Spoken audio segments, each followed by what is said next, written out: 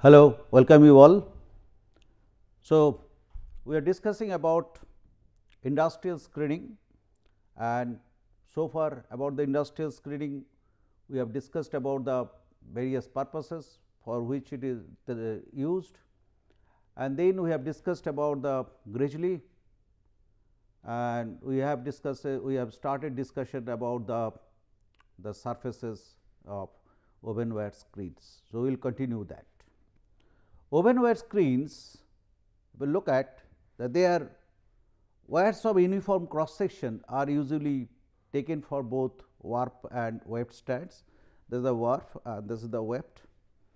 So, basically you have to take uniform cross sections, otherwise the aperture sizes will differ, and occasionally the diameter of the warp, that is what is basically withstanding the maximum load of the particles, is greater than the weft. The wire material used depends on the environmental circumstances, which means that whether your material what you are trying to screen, whether that is abrasive, whether your water pH is little bit acidic, and whether you are having some other, because the screens are normally open to the atmosphere. So, whether you have got some nearby some chemical industries or not, that means you have to prevent your material from corrosion, from wear, and from damage also because of the stresses coming because of the particle movement. So, plain carbon steel wires are used for general purposes, but for corrosive atmospheres stainless steel wires are used. That means, when the atmosphere is corrosive, if your water pH is little bit acidic, if you have some kind of your corrosive atmosphere because of the your surrounding environment, if they are producing some kind of your acidic fumes, then you have to use the stainless steel wires to avoid frequent maintenance related issues. Other types of metal wires commonly used are brass, bronze, monel metal, which is a nickel copper alloys, and different types of aluminum alloys. Wires or threads made of plastics material, especially polyurethane, are increasingly being used for areas where strong acidic, caustic or wet environments prevail. So, these days the wires are even made of plastic materials. So, the material selection for your wire material, that is very crucial part, that what it is made of, and there is no fixed rule for that. It is dictated by the environmental conditions, the surrounding environmental conditions. It is your material that is in the slurry form, what you are say actually processing through the screen surfaces, what is the characteristic of that, and then what type of particle you are processing at what sizes, what is the abrasive characteristic of those particles.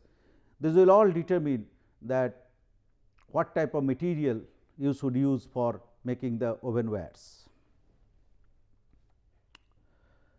When screens are woven with straight profile wires with circular cross section, the wires have a tendency to move during the screening operation. Crimped wires help to lock the wires in place. That means, if you are having your straight wires like this and say woven like in your horizontal and your vertical directions, and so what will happen when the particle tries to flow? So, there will be some displacement of the wires. So, you will have your aperture of various dimensions. So, your screen efficiency will be hampered. So, for that what we should do, that is the joints, that is where the intersecting points between the two wires, which is going to in the horizontal direction and the vertical direction, that should be crimped. Waves with double crimped wires are now common, that is to further prevent it from say the lateral movement or vertical movement of your wires. these days the double crimped wires are also used.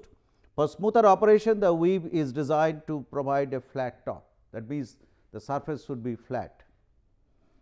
The patterns of weaves are usually square, that means the apertures are normally square, but you can also use the rectangular waves.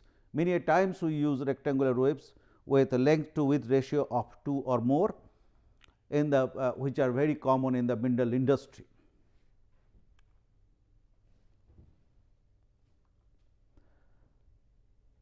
A very important issue for these woven wire screens are the available aperture. That means, what is the available aperture per unit area of screen is the most important criteria of screens, because your screening efficiency will largely depend on how much of the aperture area you have created or you have provided per unit length. So, or per unit area. So, the available aperture per unit area of screen is the most important criteria of screens, but how do we calculate this available aperture area? So, the apertures may be determined if the diameters of the wires are known. So, when you know the diameters of the wire, and we said at the beginning that the diameters of the wire, they should be identical. They may differ from your, say, what is in the vertical direction or what is in the horizontal direction, but they have to be fixed for say for all the screens whatever you are making. You should not change it frequently, because what will happen then your aperture area will be different and you cannot control your product quality. So, for a square opening, if we say that the LA is the aperture length, what does it mean? Now, suppose I have got a square opening like this. So, this is the opening area. So, what is your aperture length, and suppose the thickness of the wire is dW. So, what is the available area? What is the available aperture area? So, A0 if we denote it. So, A0 is the open area expressed as percent. So, it should be LA, that is how much is the length LA by LA plus dW whole square. So, that means it is what is the say area of a square, that is your area square, that is your length square. So, that is LA square divided by LA plus dW whole square. So, this will give you dW is the diameter of wire of horizontal width of bar or plates if used, and LA is the aperture length. So, using this formula, if I know the dW, that is the wire thickness, we can calculate that what is the available aperture area. If we look at this figure, this is what a basically a woven wire I am trying to show here. You see this is a rectangular opening, and this is what now you say that you have got different wire diameter for the your say wire which is in the horizontal direction, their diameter differs from the diameter what you have in the vertical direction of the wires. Okay. Now, if LA1 is the length of the opening of the aperture in the or the width of that aperture, and LA2 and LA1 is in the horizontal vertical direction, that what is the aperture you are giving. So, what is the length of this, that is your open area. So, what will be the open area? So, A1 will be, this is the open area. So, that is LA1 into LA2 will be the area inside this. Now, the aperture area is basically what you have to take, because it will be there will be another screen here, there will be another aperture here. So, normally the 50% of each wire width is be used for each aperture. So, if the dW2 is the width of this wire, and if the dW1 is the width of this wire. So, what will be the length of this if I go up to this 50% of that. So, it will be LA2 plus dW2, because half of this and half of this will give you dW2, and this one will be LA1 plus dW1, because half of this and half of this. So, what will be the area for that? So, that is LA1 plus dW1. So, that is the your length here from here to here, that is LA1 plus dW. It should be actually the dW1, and then this is LA2 plus dW2, that is from here to here. So, the A0 should be the area available here, that is LA1 into LA2 divided by LA1 plus dW1 multiplied by LA2 plus dW2, and you have to express in percentage. So, that is multiplied by 100. So, if I know the wire diameters, and if I have a screen and I know the wire diameters, or maybe we can measure it physically, the wire diameters, and then we can measure the opening, that how much, what is the say dimension of the length and the width of the your available aperture, and then we can calculate that what is the available aperture area we are having. Now, let us see that we are discussing many times about the size with a unit called mesh. Now, these days we try to use it with directly with micrometers or meters or millimeters, like that. Meters we do not have any screen in that length. So, but it is also conventionally being used, that is one unit, it is called the mesh. Now, what is that mesh?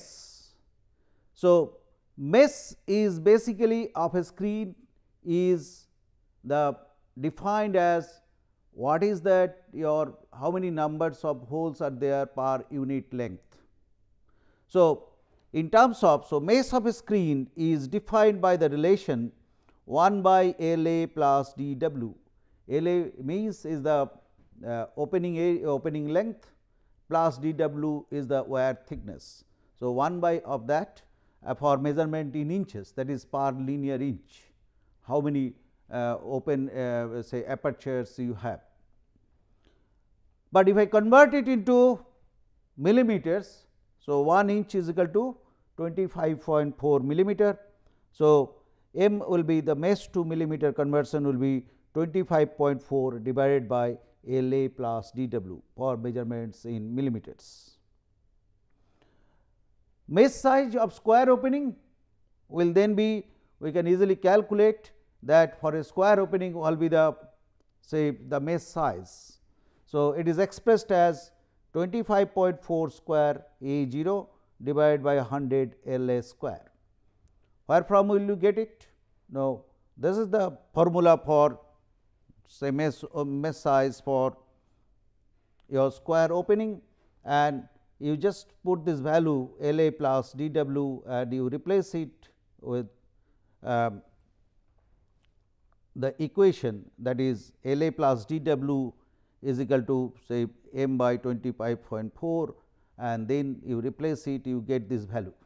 So, you can easily convert it into this form.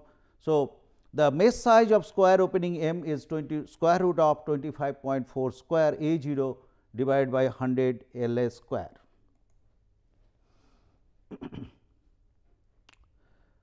This is an example through which I will show you that how to calculate this opening area and the mesh size of a screen.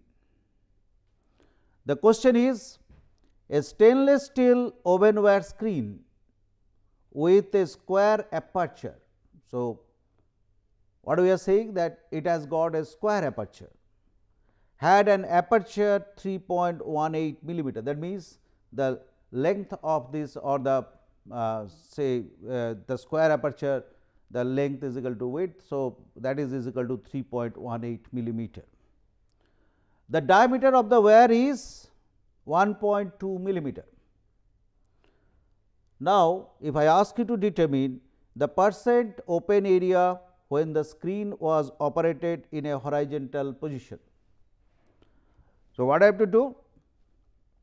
So, percent open area A 0 is equal to L A by L A plus d W whole square into 100. That is the formula I have seen, and it is very easy formula, because how much is the opening area and what is the total area it has consumed. So, divide by that into 100. So, L A by L A plus d W whole square into 100. So, L A is, that is the length of that square aperture is 3.18, and your d W, that is the wire thickness, is 1.2. So, we can write 3.18 divided by 3.18 plus 1.2 whole square into 100. So, that will give you 52.7%. So, that is the opening area when the screen is in horizontal position. Second question is the percent open area when the screen was operated at a slope of 20 degree.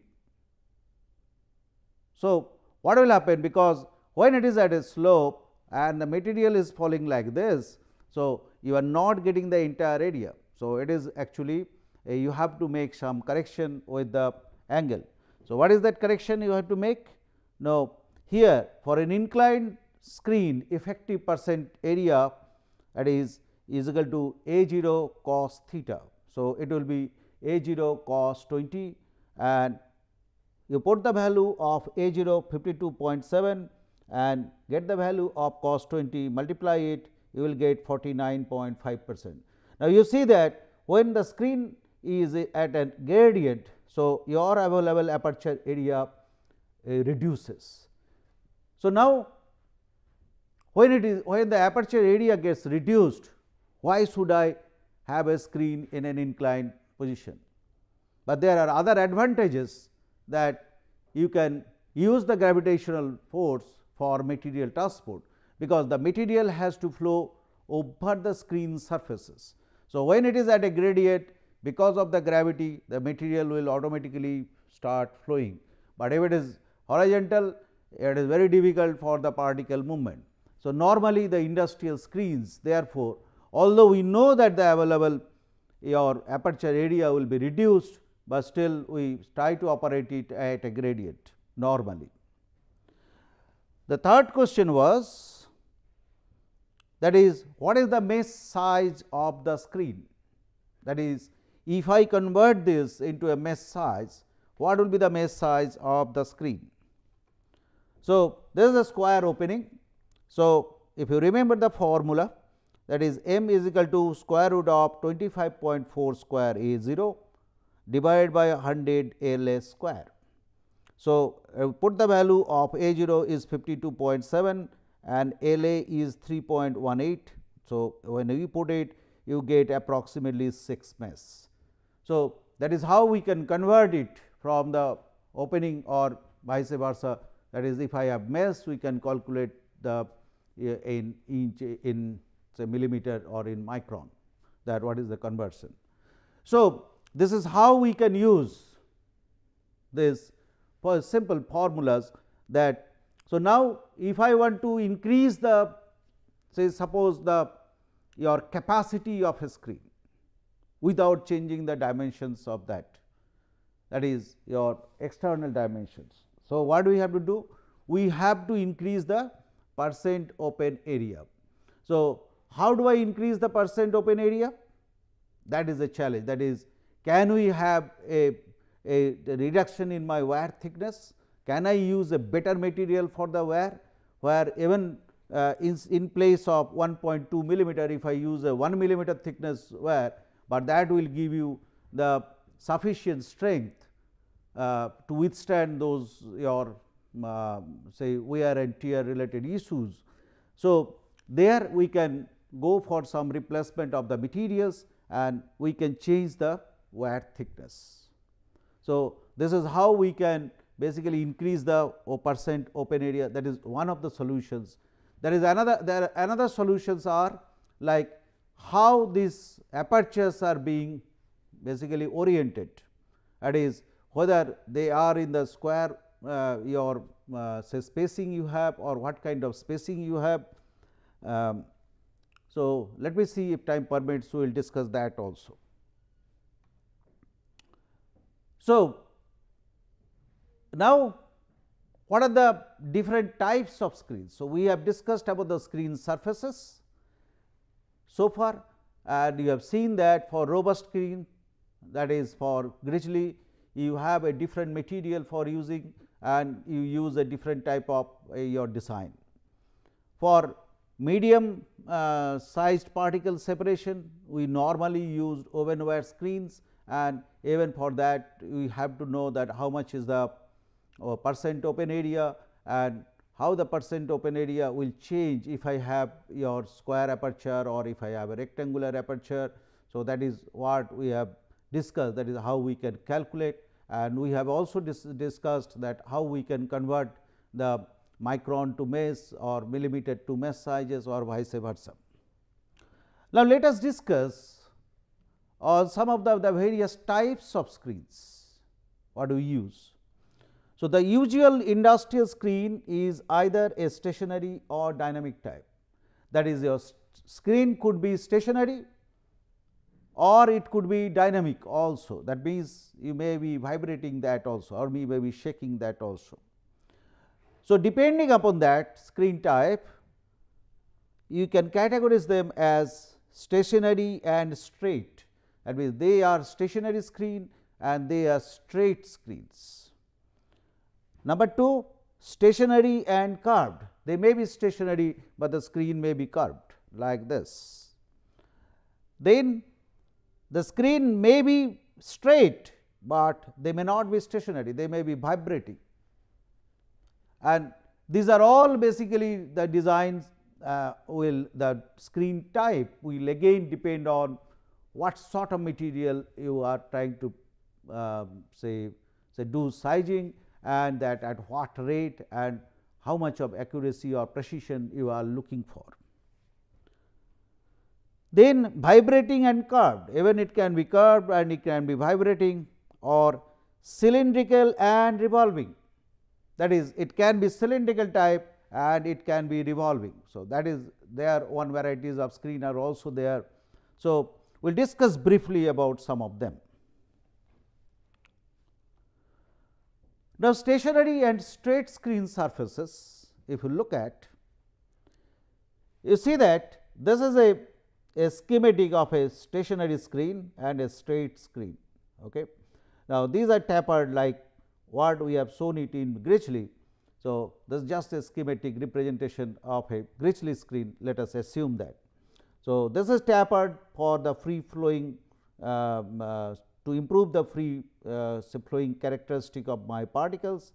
But now, you see that here the particle A and particle C, they are prevented from passing through, because A is the larger particle in size than the aperture. A is a larger particle than the aperture. So, no way it can pass through. But look at the C. C is elongated in one dimension, greater than the size of the opening. Now, what will happen? This particle, the C, even it can pass through if you change its orientation, that is if it is falling inside the screen aperture in this pattern, then that particle will eventually pass through. So, the question comes that whether this particle will pass or retain, that depends on its orientation. So, what we have to do, that is we have to give the maximum chances of this particle to change its orientation, so that it passes through. The particle C will however pass through in any subsequent encounter if it approaches the screen at a suitable angle as shown in aperture D.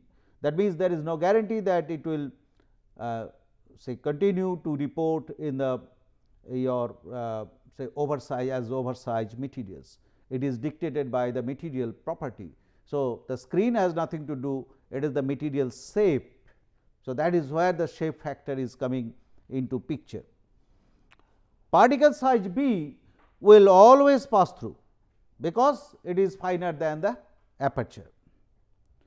So, what I try to show here, that is the both shape and size are of importance in a screening operation. So, it is not only although we are trying to separate particles based on size, but you cannot ignore the effect of your particle shape. So, what is the lesson learned? That when we have your, if you know that your particle are having elongated your type of shape, majority of your particle, then you have to do something, you have to change the design of your screen, so that these elongated particles you are giving maximum opportunity to have close interaction with the aperture to decide finally that whether it will pass or whether it will retain. That means, you have to give them equal opportunity. How you can do it? One way is to lift them up. How you can lift them up? That is, you can lift them up while vibrating the screen surface. So, the particle will be lifted, and when they are falling, they may change their orientation and then they may pass through.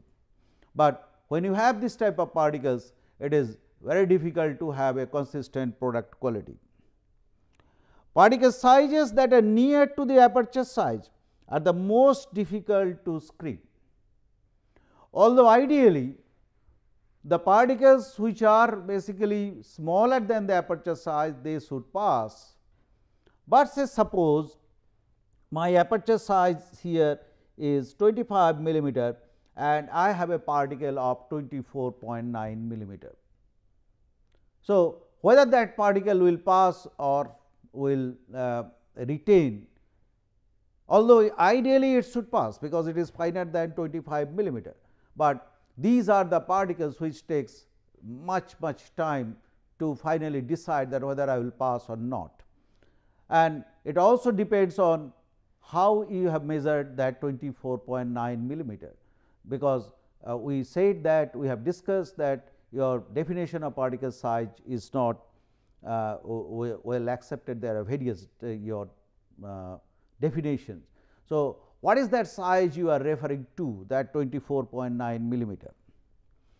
Now, it is a general observation that particles having a size 0.75 to 1.5 times the aperture are the most difficult to screen. That means, if I have an aperture of 100 micrometer, so it is the particle size in between 75 to 150 micrometer. These particles will take much longer time in this to decide that whether we should report to the oversize fraction or undersize fraction, and this is the near size materials which create lot of trouble. So, the screening efficiency largely depends on that how effectively you are able to say your size these near size particles.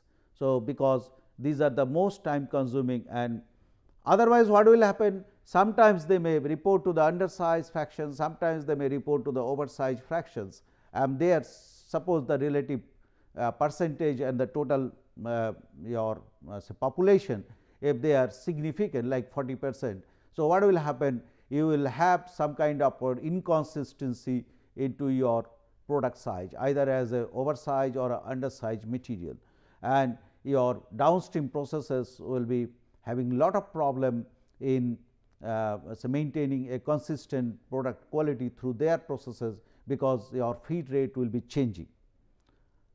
We will continue this discussion. We have to discuss many other things related to screen. So, till then, thank you very much.